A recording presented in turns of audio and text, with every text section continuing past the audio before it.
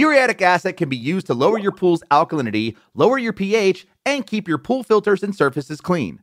But adding an acid to your pool can be dangerous if it's not done safely. So, here's a quick guide on how to safely add muriatic acid to your pool. Let's dive in.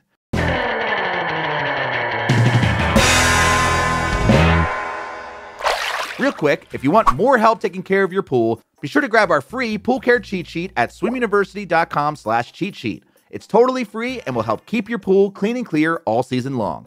First, what is muriatic acid used for in pools? Well, number one, it brings down high alkalinity and high pH. Adding muriatic acid to your water will lower the total alkalinity and pH in your pool. Just keep in mind that it may decrease at different rates. And while this is really effective at bringing these levels down, pH decreaser or dry acid are much safer to handle compared to muriatic acid.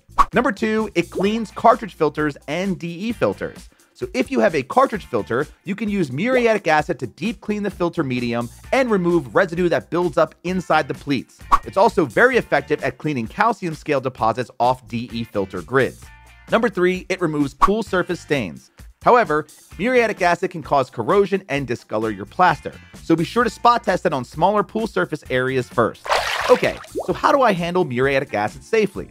Because it's an acid, it's incredibly important to follow safety measures and use precaution and common sense and read any instructions before handling. Number one, always wear face and skin protection. This includes acid-resistant gloves, a respirator, safety goggles, and an acid-resistant apron and clothing that covers any exposed skin. And do not inhale the fumes from muriatic acid. Number two, dilute your muriatic acid in water. This means adding muriatic acid slowly and carefully into a bucket that's already full of water. Never add water after the acid, as it could kick up the acid on you. And always use an acid-resistant plastic container. Number three, rinse your muriatic acid bucket thoroughly after every use. And do not use it for any other pool chemicals. You could cause a chemical reaction or explosion. Number four, store muriatic acid in the container that it came in. And always keep it away from other acids and pool chemicals. And never mix chemicals together. Number five, avoid splashing. Don't let any of the acid splash out of the bucket and onto surfaces, clothing, or skin. Keep a hose or water source nearby in case that happens. Okay, here's how to use muriatic acid to lower your pH and alkalinity.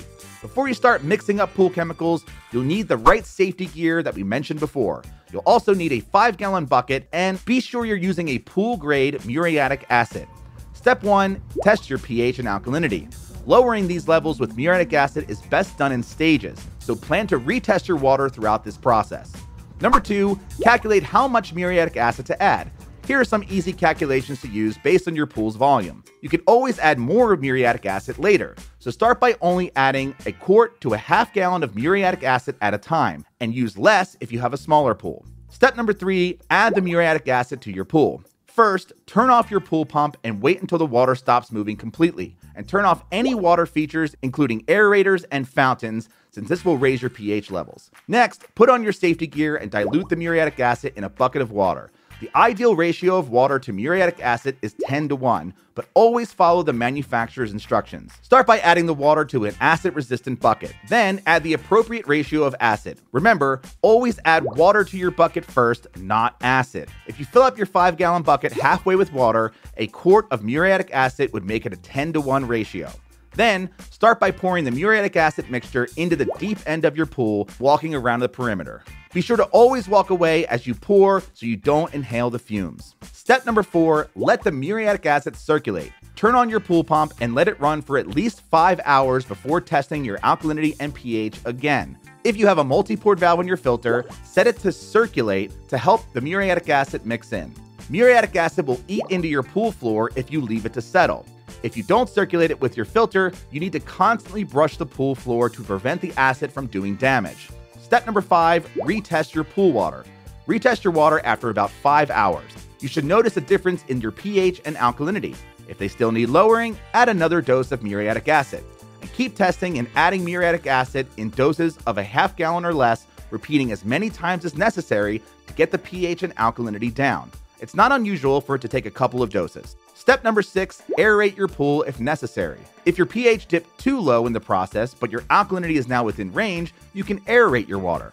Adding air is a natural way to raise your pH without having to use chemicals. To aerate, turn your return jets upwards and turn your pool pump on its highest setting. And turn on any water features you have as well, like an aerator or a fountain. Then, check your pH level again in another day to see if it's risen up to the normal pH levels. If the pH still needs to be increased significantly, add pH increaser. Just be sure to add a little bit at a time. If you need more help with pool maintenance, grab our free pool care cheat sheet at swimuniversity.com/cheat sheet.